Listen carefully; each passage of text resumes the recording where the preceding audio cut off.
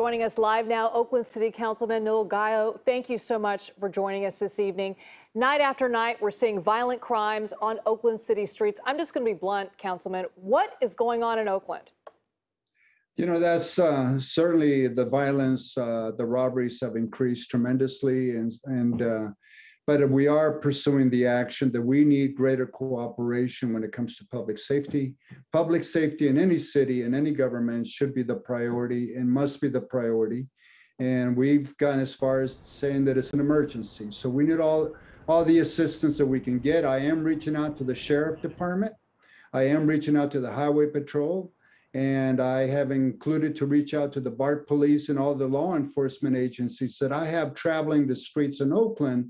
But when it comes to dealing with violence, sometimes there's a lack of cooperation between governmental bodies. Sure, everybody the county and the city, and that needs to change. I mean, we've been here before, and what made a difference, what brought it back to a safety community was having the cooperation of the Highway Patrol. We do have streets like International, that's a state highway, and also having the Sheriff Department, because we are part of Alameda County. I pay through my tax dollars, I pay all their salaries. But what you see in Oakland today, there's a lack of cooperation between governmental bodies to provide for the safety of Oakland. I just left East 15th Street with the prostitution's out of control in front of people's residence.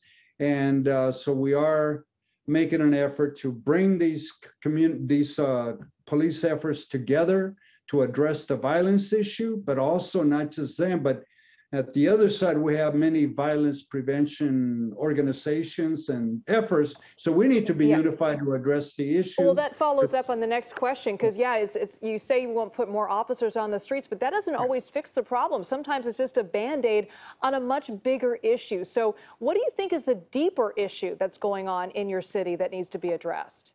Well, you know, the issue, it needs to be a community effort, not just about policing. I mean, my parents right now, my schools are also complaining because they want more police presence at the school sites, because my parents are afraid they're going to lose their children on the way to school. And so policing is one thing. Our police department here in Oakland is short-staffed. They're at 68182, where they should be at 782. And so we're trying to get to those numbers with the academies. But in the meantime, we do need the support from the community to make sure that our neighbors are able to report the activity clearly, because I was over on dealing with prostitution and nobody wants to get involved because they're afraid of the repercussion. And but, you know, I do need to, if I need to call the State Department for the National Guard, well, that's what I got to do.